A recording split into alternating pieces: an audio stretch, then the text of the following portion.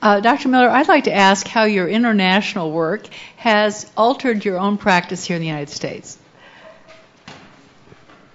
Well, in fact, it has very much. And my most recent book, by the way, I did an even more international travel, which was to go to farms around the U.S. and learn from family farmers. And that, in some ways, proved to be even more cross-cultural than going to these other places. But it has very much. And that my patients come from everywhere. And it turns out that getting people to change their lifestyles or to think about their health in a new way by giving them positive options rather than telling them what to avoid is a very effective way to practice medicine. It's a very effective way for all of us to make changes in our life. So really by bringing stories back and recipes and examples from all these places and trying to find something that resonates with them. And it doesn't have to be on a genetic or ethnic level. It can just be stories that... everything that I've mentioned are things that make their way into my clinical practice, including the fact that for children who have a strong family history of asthma and allergies, I'm prescribing sustainable farm time. And certainly for pregnant women who've already given birth to one child who's on inhalers and so on, I tell her to go spend some time on a healthy farm. Hi. So we've heard a bunch today about having basically bacteria and having soil bacteria in your gut and the microbiome. And we've also talked about dental caries being an infectious disease. And so this is a more clinical than public health question, but as a parent of an infant, I've gotten conflicting advice about sharing spoons or pre-chewing your kid's food, which is a traditional eating practice that I've seen. So I'm wondering if there's a general consensus on that thought. Well, I'm not a dentist. But it's not recommended to pre-chew your food for your baby. Not only can you pass the bacteria that causes tooth decay, but you can pass other bacteria, viruses. Herpes virus actually is quite commonly passed from parents to children, so I wouldn't recommend pre-chewing the food for your baby. You're going to get the family doctor's perspective here. There's actually a lot of research showing that children who grow up in families where everything is shared, including a common family spoon, have much lower rates of atopy. They get common colds much more often in the first year of life, but in fact that seems to be protective long term in terms of asthma and allergy as well. There's some really interesting research coming out from pre-contact tribes, and it's actually a researcher in El Salvador I should hook you up with, who is studying the microbiome of mouths of these communities and finding that, in fact, just like I showed you for those children in Bulpan, that the bacterial makeup of the microbiome of their mouth, which is in fact part of their gastrointestinal tract, is totally different than children who are living in modern culture. So what's the chicken or the egg? Is it the sodas that are changing the microbiome, or is something happening that's very formative in utero and that we're all, as I said, subject to with this loss of biodiversity that's making us all more at risk for these diseases? And yes, the junk food we're eating is a big problem. I don't mean to minimize that at all, but we might be a little too distracted by that when there's a lot of other things going on. And certainly getting back to where our food is grown and how it's grown and how much of our soil we are connected to in our community is a huge piece of this. Karen, I think you should give your mother's advice at this point. Always listen to your mother. My mother told me when my first child was an infant and he really loved playing outdoors in the dirt, and he was just crawling around, and often his hands would go from the dirt to his mouth, and she said, "Don't worry, a child has to eat a pound of dirt by his first birthday. That's healthy." So somewhere that is common lore. I don't know whether you've heard it, but that's what my mother said. Yeah. So it could be healthy. It's complicated because the pound of dirt that you're going to get in a place like Bayview Hunters Point is going to be filled with lead and so on. And so this is a very complicated story, and I don't mean to simplify it at all, but I do feel like we need to explode the conversation more and not just get distracted by the red cape, which is a very distracting red cape, all that junk food. This is a question for Karen, or both of you.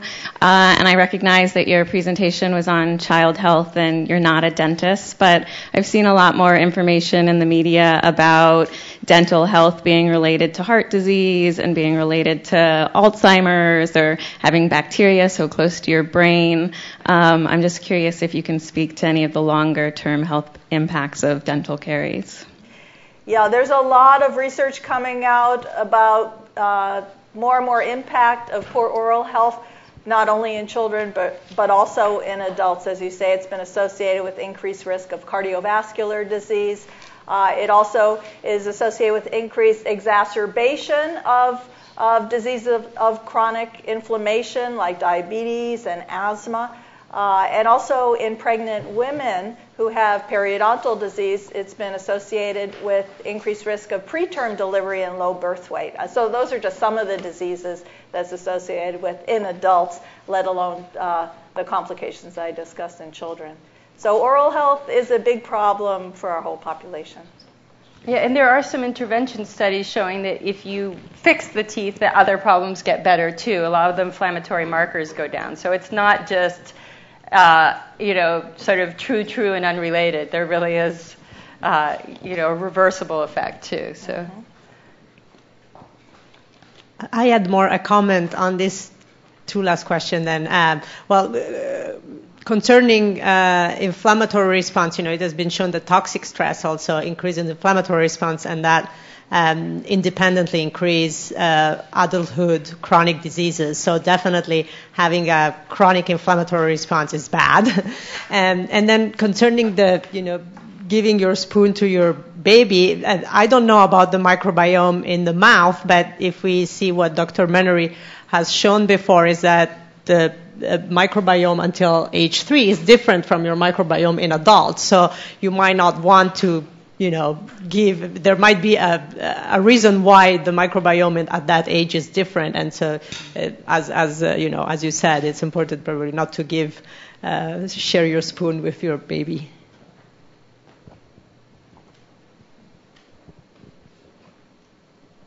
Do we have a response to that?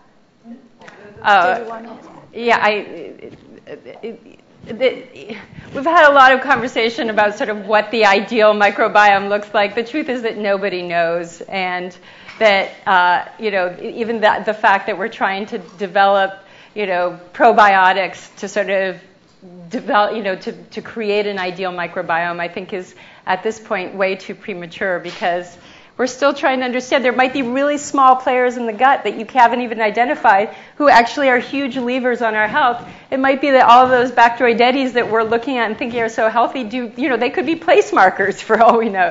And so I think that we're just at the very beginning of a huge, as we heard earlier, huge discovery. And but what we do know is that this idea of families who live in an intimate way and sort of share spoons and so on, looking at certain outcomes, they really are healthier. So that's all that I was offering. I wasn't even necessarily saying the microbiome was the way that happened. So. Yeah. Actually, I would love to comment on the issue of chronic stress because this is something that I've been worried about in the children that we see. What is the impact on children when they're suffering from pain from the youngest of age? And it goes on and on for years and years. And as much as they cry and complain to their parents, nothing is done about it. I'm really worried about how revved up the whole chronic stress, the hypothalamic pituitary adrenal axis is, and what effect that has on the child's physical health, and then what's the effect on the child's mental health, that nobody's able to help relieve the pain. I really worry about that. And, when we see child soldiers that are easily recruited out there, I wonder, have they been suffering from pain? What is the impact on them? Well, and it isn't just pain, it's excruciating pain. Yes. I mean, dental pain Yes. really is awful. It's awful. I was also curious how the tooth decay in children affects their teeth as adults. Like, is there any reversibility of the decay, and can they still develop normal adult teeth? Yeah, so again, I'm not a total expert on this, but in the best of all worlds, the decayed teeth would either be treated or fall out themselves or be pulled out. And then when the permanent teeth came in, the child would have a clean slate, and the permanent teeth would come in, and they'd be taken care of perfectly, brush the teeth twice a day and healthy food, and then the child would be able to have healthy permanent teeth. But that doesn't typically happen. So what happens is that there's many years of overlap while the children have the decayed baby teeth and the new permanent teeth are coming in. And so the permanent teeth start coming in around 6 years of age, but all the decayed baby teeth are there too. And so what we see, within months, the brand new permanent molars are already infected with the decay. And then the baby teeth actually stay until 11 or 12 years of age, so they're in the mouth for a long time. And so the infection can spread. It's called rampant decay, can spread to the teeth. And again, if the child doesn't learn good hygiene practices and good nutrition practices, then the permanent teeth are going to be decayed too. It takes a little while for the decay to set in because they're bigger, the enamel is thicker and stronger, but they'll get decayed too. Hi, my question is for Dr. Miller. Thank you both, as both very interesting. You mentioned that there's some beneficial effect to pausing before we eat. I'm not a religious person, but I try to get my family to take a breath before we eat, which is a challenge. What's the effect, and how long do you have to pause? If I'd had more time, I actually have an interesting series of slides on it. Well, it's really interesting. What happens is that at first what's released is ghrelin, which is, just sort of your appetite hormone. But then if you pause after, like 30 seconds to a minute, you actually start releasing leptin as well, which is the end book hormone, which makes you stop eating. And what happens is for people who do that, by the end of the meal, they've released a lot more leptin sooner. And so their satiety comes on, their appetite comes on a little faster, but their satiety comes on even more faster. Wow, I'm speaking some great English here. And so what that does, sum total, is translate into less food eaten overall. It turns out that if you chew more, that also does it. So contemplation and chewing, and my own extrapolation of that, and there is not data to support this, but is if you cook more, then that happens as well, right? Because that's a whole form of pre-contemplation, right? Mm-hmm. So I always say the 3 C's: cook, contemplate, and chew. And those are just... That's good. We have a question right here. Sounds like a cow, actually. Hi, this question is for both of you. You can answer however you think. So there's like a big movement to ban fluoride from our products right now, and it may reduce decay, but is there anything that you found that is actually detrimental to a child's health through fluoride? And then my second question would be for Dr. Miller.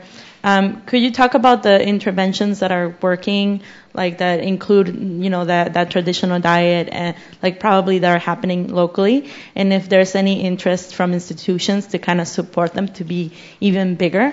I mean, because I come from a Mexican background, and I've always known that my mom's diet was pretty good, and stereotypically they say no, that there's lard and stuff, but my mom didn't use lard. Like, she knew that was really bad. My dad really liked it, but that was him, you couldn't do anything about it. And he got type 2 diabetes, but nobody else in the house ate lard. So, and that was because she made this like obvious choice not to include it in our diet. But I'm just wondering, what kind of efforts that are local that are working and are, kind of like sparking this movement.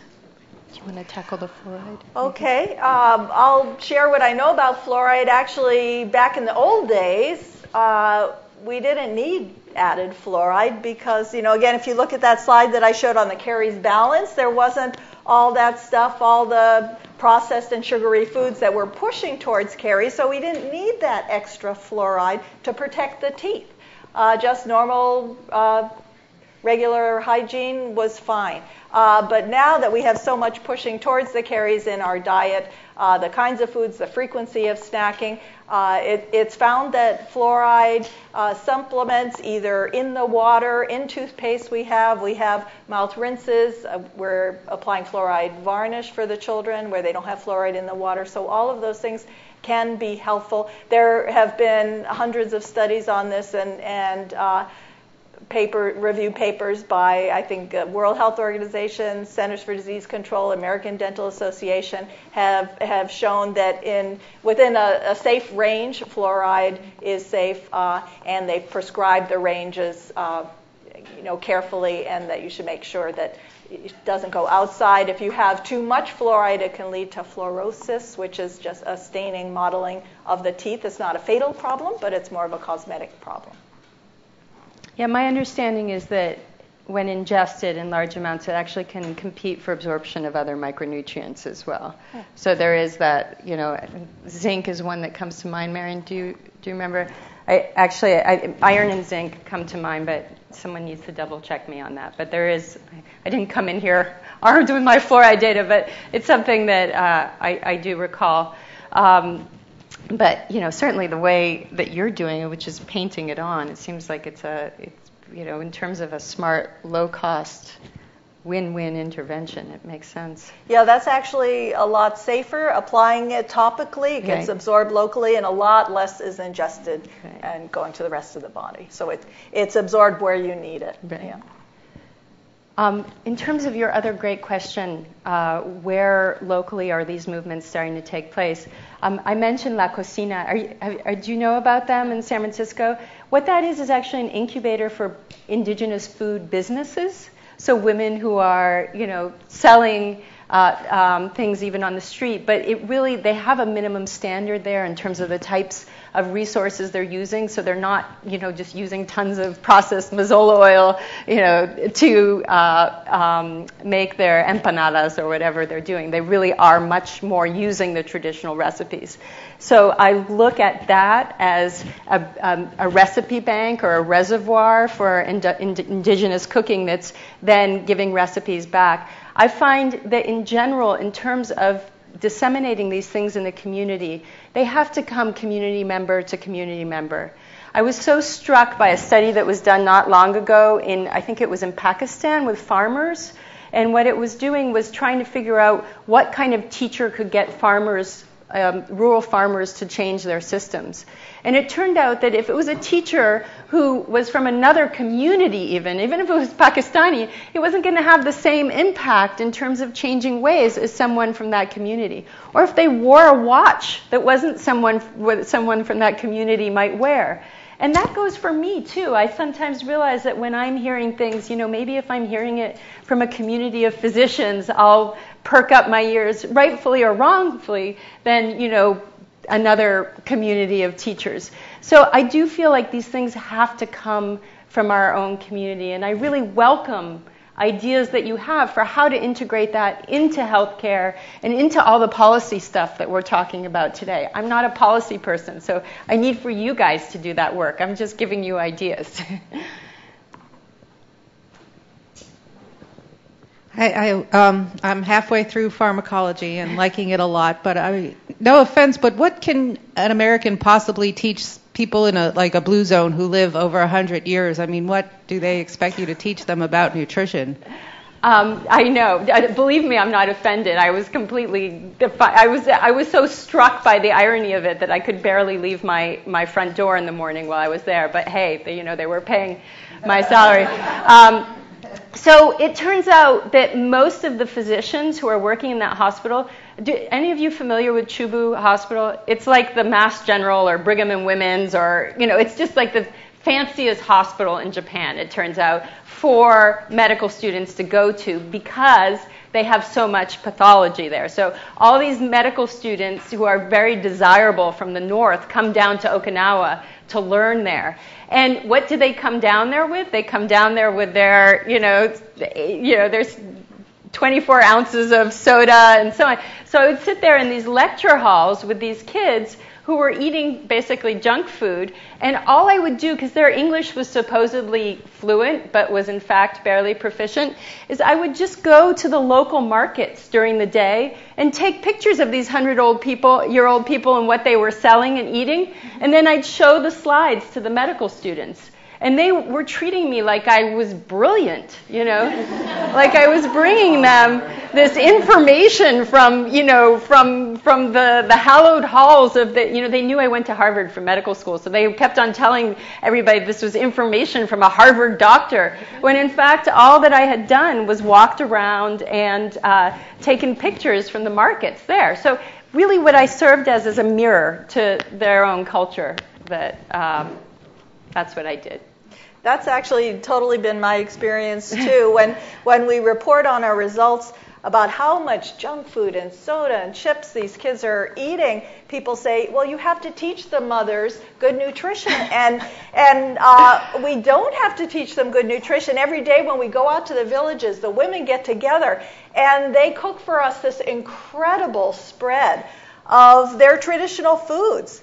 And when we look at the data, we also ask the mothers how often they're eating the junk food and drinking the soda. They're not eating the junk food and drinking the soda. They're just sticking by the traditional diet. For some reason, they've gotten convinced that they need to give their children this special modern food. Do you think food marketing has anything to do with that? Exactly. So I think we need to just do counter-advertising and support the value in their traditional diets, which they already know how to cook. Absolutely. And just a side note, did you guys see in that picture of me with the consult team, did you see what I was holding in my hand? Spam. Yes, it was a can of Spam. I just sort of left that there.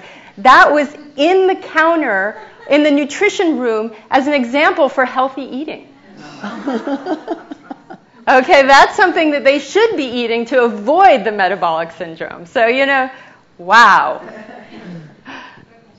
I was just going to have a little link back to the microbiome. This is just a conversation I was having with Joe DeRisi, who is a scientist, a very well-known scientist at UCSF, and we were just chatting, so I hope I'm not like blowing his big story here. I probably am with my big mouth, but it was just fascinating because, and also kind of falling into dentistry, but he is well known for being a virus hunter and has a lot of really interesting stories of that ilk. But he is now working with a dentist in his lab, and they're doing deep sequencing on kids who have caries and kids who don't, because they've looked at risk factors, and there's these incredibly healthy, brush 30 times a day, and they still have like a mouthful of caries. And it turns out when they look at the microbiome, there's like one bacterium which is highly represented, and it turns out it's actually, I can't remember if it was from a like probiotic or from a yogurt. I think it was a yogurt manufacturer.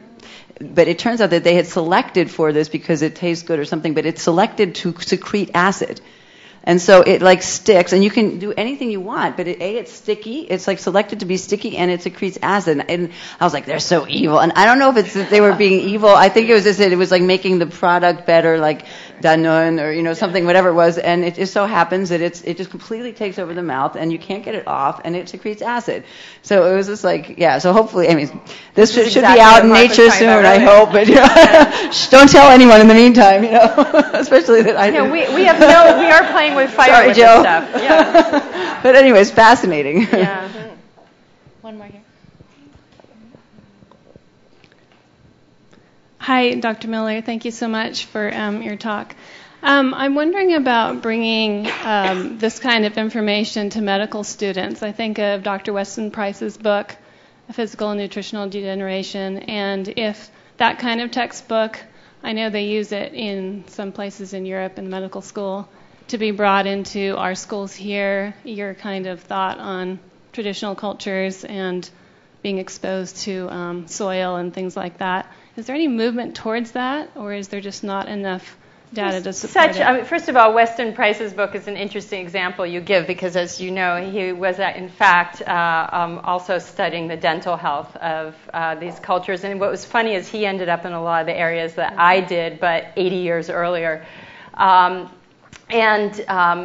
His scientific conclusions are sometimes interesting, but for his time, he That's a very polite way of putting it. For his time, he really, had just a huge amount of insight.